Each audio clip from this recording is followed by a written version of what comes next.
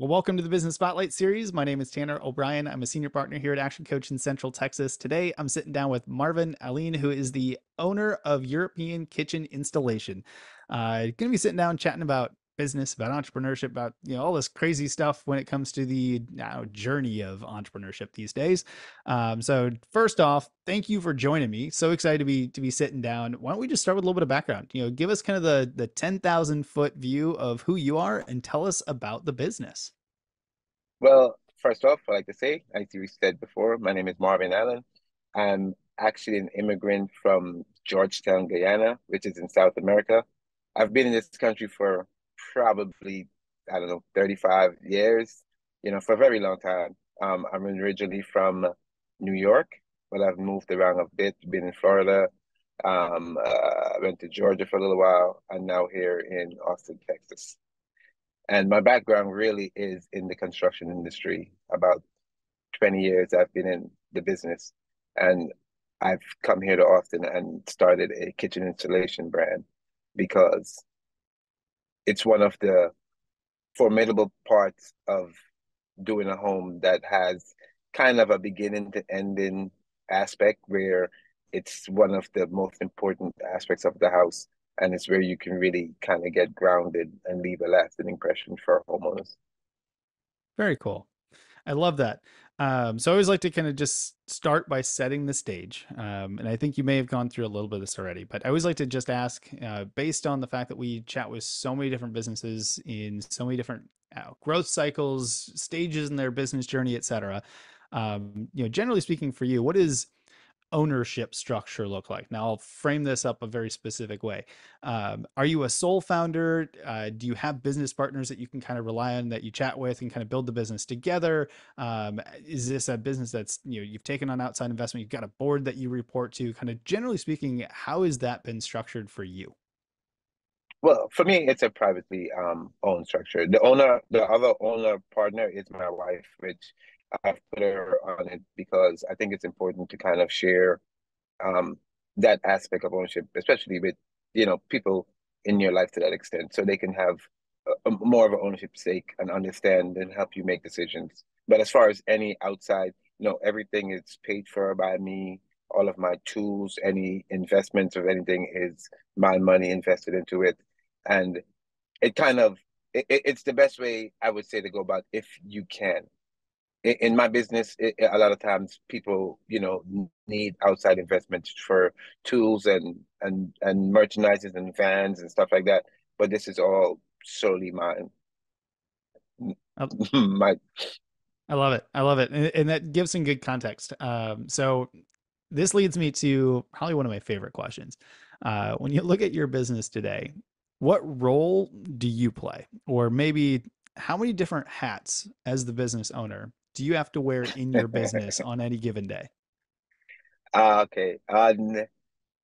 First off, I'm an owner operator. There's a huge difference between owner and owner operator. I'm an owner operator, meaning I always have my hands in every project that I have going on. I like to see the foreseeable, the beginning. I'm the one that goes to the meetings. I'm the one that does the walkthrough with the builder or the homeowner, whoever the case may be, and to hopefully be the last person to go through the punch list to make sure items are done correctly. And also, when I go home at night, I'm the one that looks over the books.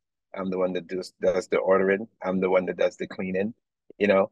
And so, in some stakes, it if you allow your business to grow to the aspect of where you just become a different part, I think it takes on a lot of more of a management role. And it is a management role if you have, trainees, but for the most part, I try to have wear about 3 to 4 hats where I have to go to the meetings, meet the clients, also make sure the inventory is right and make sure that the punches is light. And that's kind of the way I like to keep it. Fantastic. So, with so many different hats that you get to wear, we'll say get to wear, Mhm. are there any that really stand out to you as you love these roles or these hats the most? And on the other end of the spectrum, which of those hats as soon as you can give it to somebody else and you don't have to do it anymore, those are going to be the first ones to go.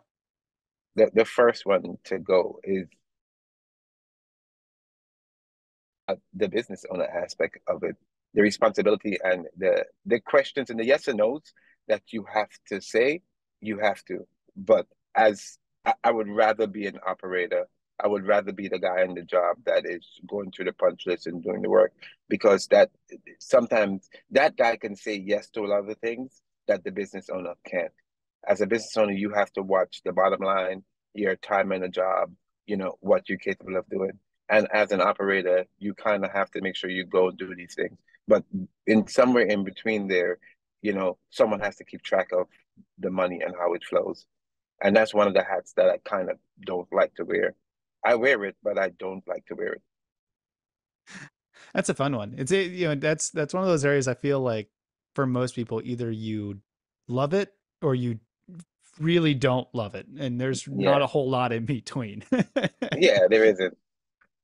So, very cool. It's kind of fun to hear different contexts and kind of where you're at in your business journey. But let's talk a little bit more about the business. Let's talk about what makes it so special. I always like to ask the question of like generally who primarily does your business serve? And the way that I like to frame this up is if I'm sitting here in the audience and I'm watching this, how do I know that I'd be a really good fit to give you a call, or I might know somebody that I can refer over to you? Well, the key thing with my business in the general sense is I'm a small but big business in the sense that my main clientele is builders that will have these are usually spec homes or custom homes. They would already have a design for a kitchen ready to build and ready to be installed. So what they do, they go through the process of design, measurements, and everything. So when they have made the order for the kitchen and it gets delivered, that's when they call me up. They go, hey, we have this very special kitchen. It's this big, it's this whatever. And then they go, here, Marvin, here's the package. We would like to make sure this is installed correctly and to the specifications. Then I go to the blueprint of the builder to make sure it's placed exactly that they require. That's one aspect of a business. The other aspect that I really like is the homeowner that has seen a kitchen online or ordered a kitchen from IKEA or order from because I don't it doesn't matter to me because I know the one thing that's most important is the client. People have dreams and they have desires and they have things they want to accomplish. And that's what makes my business special is that I don't discriminate between a small project and a big project because I know at every end of it, everyone needs to be satisfied.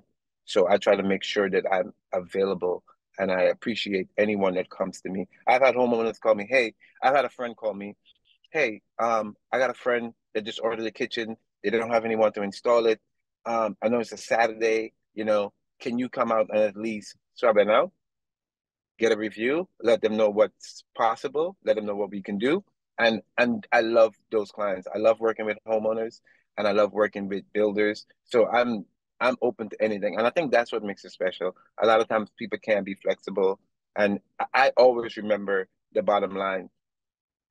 I've worked from $30 million houses to $200,000 houses. So I know the bottom line is someone wants a product to be placed, to be done, and to be done correctly. So everyone just needs to be treated with respect, and that's what makes me special because I'm there from start to finish. You can call me back at any time after the project is done to do an adjustment, to do a change, to do something, and I'm going to be there for you. That is fantastic. So let's talk marketing. Um, I always like to ask a few questions around marketing because it's the area that it's vital to every business. Got to have leads coming in the door, people that you can chat with to be able to make a sale and move on to the next step. But it's Yeah. not always the easiest one to navigate, especially in today's environment. What have you found to be successful in marketing, or how do you get the word out about the work that you do and attract to the types of clientele that you want to work with? I think mainly it's marketing is a touchy subject. When I first got here, I did BBB, which is like a product driven service with a website and all that. Websites work great, but honestly, the one of the best things that work well is kind of word of mouth.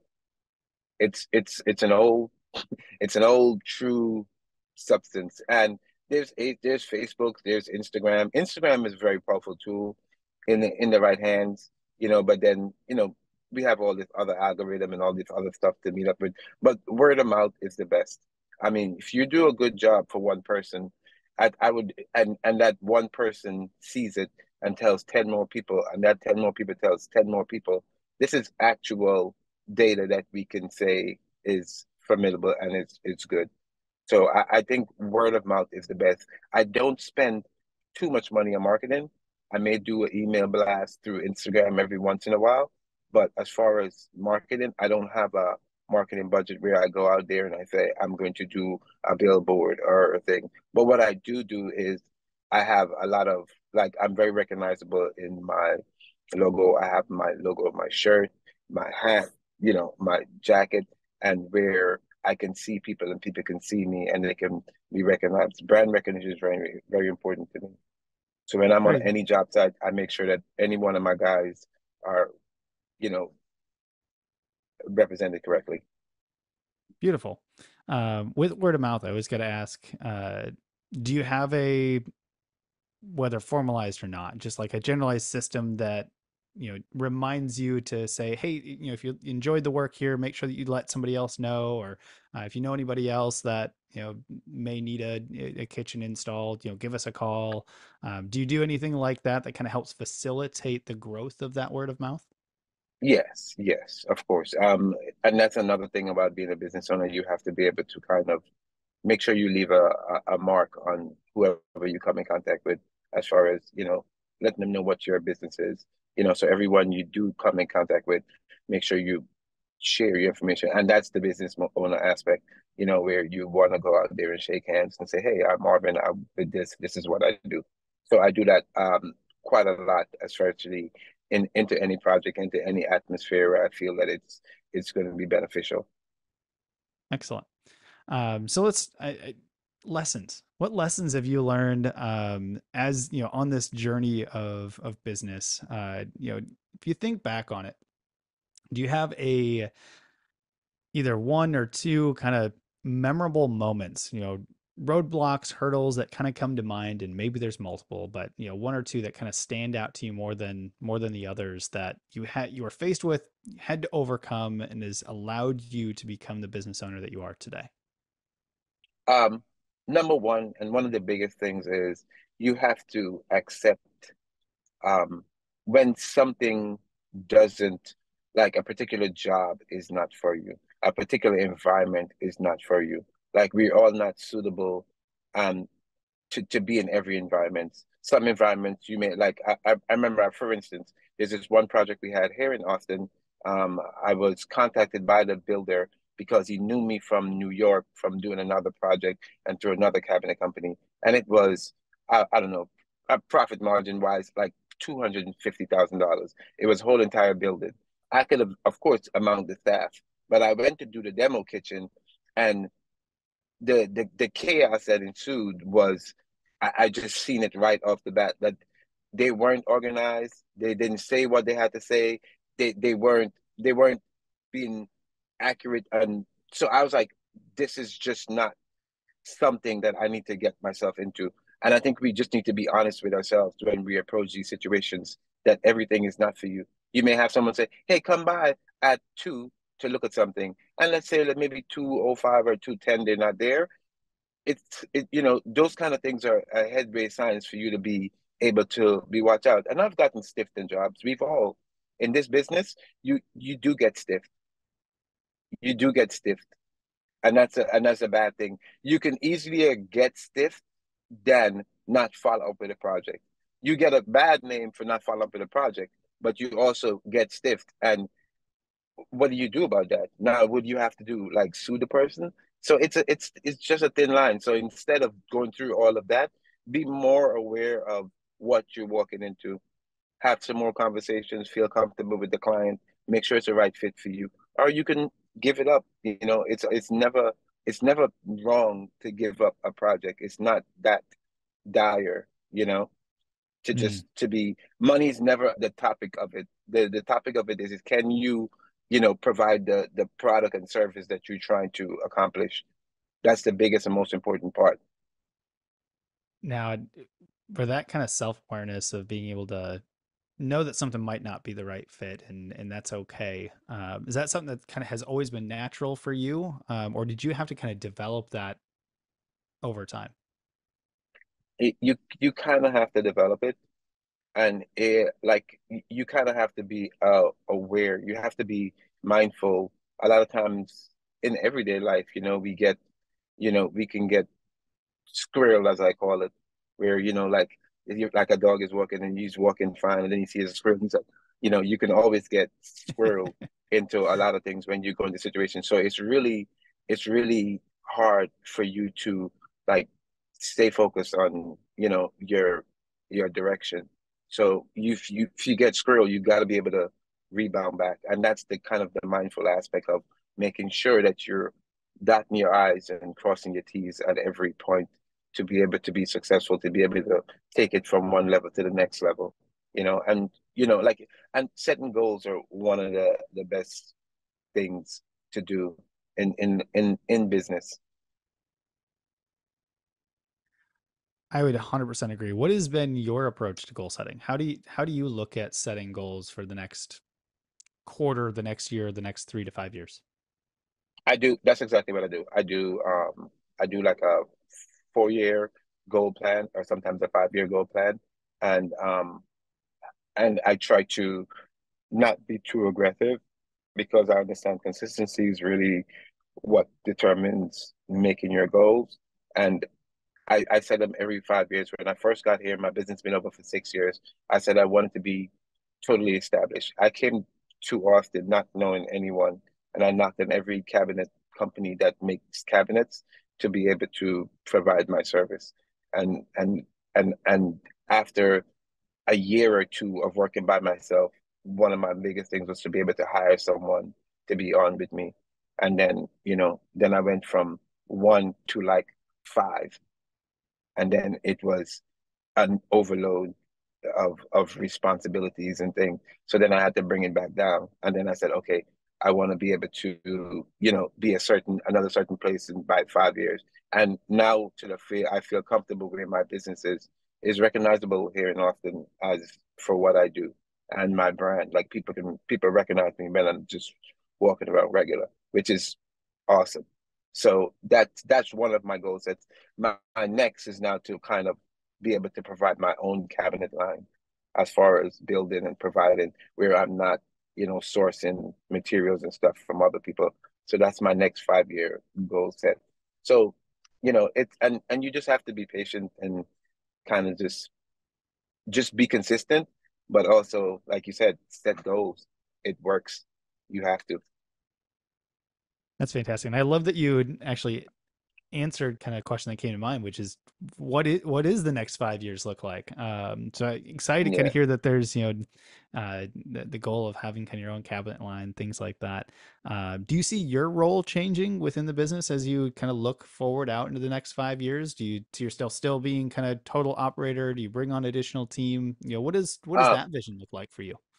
Yeah, I think that vision will have to change in order to when you start to transition into being able to have your own line, you would have to then provide more services and you would have to be able to go and do the designing aspect. So I probably would have to pull someone to help me with the designing aspect. I can do it, but that would then, put another hat on and I don't want to, stress myself. And then also to be able to sell a job and bid a job, I need still a job being produced. So I will have to have someone else.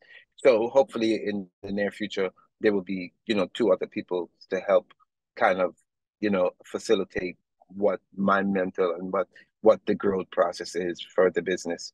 So, like always understanding where your growth is and also understanding that, you have to take this process in a slow, manner of being able to get it so you can execute it correctly. Hmm, I like that. So as we start to wrap up, I want to be respectful of time here. So I want to shift us to a couple rapid fire questions. Pull out just really some additional wisdom nuggets for the other Yeah. entrepreneurs and business owners out Hmm. there.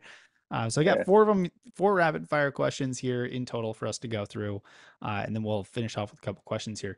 Um, when you look at your journey, through coming over to the U.S. to being in New York to coming here to Austin, and just kind of your journey overall, what would you say for you has been your key to success? Um, being humble, being humble, being consistent. Consistency is kind of the key thing I think that I try to make an anchor in my life. Everything doesn't go smoothly, and we all know that life interjects with everything that we do. Like if you like this, the saying says, you show me your plan and I'll show you something else. So I try to always, at least I know what I can try my best, and then I can start over the next day. So I think I've always been able to just kind of do that. I mean, we all hit pitfalls where we feel, down, but I think just being consistent, being, it doesn't matter where it is, what's going on, be consistent, be respectful, and stay humble. Mm, And that's been my key. Stay humble, always stay humble. I like it. If you could give just one piece of advice for their entrepreneurs, you could only give them one. What piece of advice would you give them? Don't give up. Don't don't ever don't ever give up. Don't give up, and don't think it comes fast. You don't Anything that comes fast is it's usually something else tied to it. Go through the process, be patient, and don't give up. If you really feel that something needs to work, until you feel that it doesn't, you know what I mean, but you have to be consistent and you have to work, like just Mm, keep going, don't give up. excellent. Book recommendations. What's one book that either you're currently reading or maybe have read most recently that you would recommend to the audience? I wouldn't say much of my books are usually kind of more recreational as Hmm. opposed to, something that really kind of helps me home in the end. Unfortunately, we are at this age of technology where podcasts kind of have got me like riveted. I may even listen to a book like while I'm working. So it's not really much a book. It's just a lot of podcasts, and there's so much information out there that it's so hard to kind of turn away from this huge cycle of information that you have. Yeah. So I'm probably a lot more in podcasts. Any particular podcast that you enjoy the most? Um, there's being in the woodworking industry. There is the one that I've been listening to is it's one here in Austin. What's it called? In-house. I think it's called In-house. It's about like a lot of contractors are on it, and they're talking about their experience and work. So it's really a lot about my industry that I really listen to, Cool. and some sports stuff. I love it. That's fantastic. Podcasts are absolutely amazing these days. Of course Uh, it is. yeah, just well, and most of my books are also like audiobooks. So it's like listen to a book, listen to a podcast, listen to a book, listen Yeah. to a podcast. Just all it's so much information we can absorb. It's fantastic. Yes. I know. Um, so final rapid fire question, then we'll just kind of wrap out with the last questions here. If you had to choose one area in your business, and you only get to choose one, that's the key on this Mm. question. You can only choose one area in your business, and you could take some magic dust and sprinkle all over that one spot in the business, and wake up tomorrow, it's 10 times better than it is today. Where would you choose to put that magic dust? Probably marketing. Probably marketing, because marketing will allow people to get an insight to uh, um due to social media, and especially with my Instagram, I share a lot of do's, don'ts, what happens behind the scenes. And I think when you're able to open up marketing for people to have more eyes on what's going on, they can see that everything doesn't happen overnight. It takes a little bit of a process. There may be mistakes, there may be miscalculations, there may be redos. So when you open up this marketing aspect and everyone can see in and pay more attention to what's going on, it's not really about money. It's really about the process of being able to get things done. So Mm, marketing leaded to being able to see what's really, how long it takes, because everyone thinks there's a magic brush that you come in and and then it's done. Kitchen is done, countertop is done, and everything is perfect. And but it's not. So Oh, it's a good area to put some magic on. Yeah. So I do always like to end on one very specific question, but before we get to that, for those that are in the audience that are watching, that want to connect with you, that want to follow the work that you're doing, that want to reach out to you and say, "Hey, I might have a project to do here sometime soon," where can we advise them to go for more information? Well, there's of course I have a website and Instagram. I try to answer any DMs and stuff that come in. Then my Instagram is at European Kitchen Installation. And my website is, a European kitchen installation. I have pictures of past and future projects and, what's going on about my history. So I'm very easily accessible, and my phone number is there too. So especially for people in locally in Austin, is any you can reach out to me very, very easily for even just a consultation as far as what do you think or whatever. Like I'm open to be able to help in anyone, especially when it comes to homeowners that have a lot of questions that don't have the experience. So European kitchen installation, everywhere you can just punch it in and it'll pop up.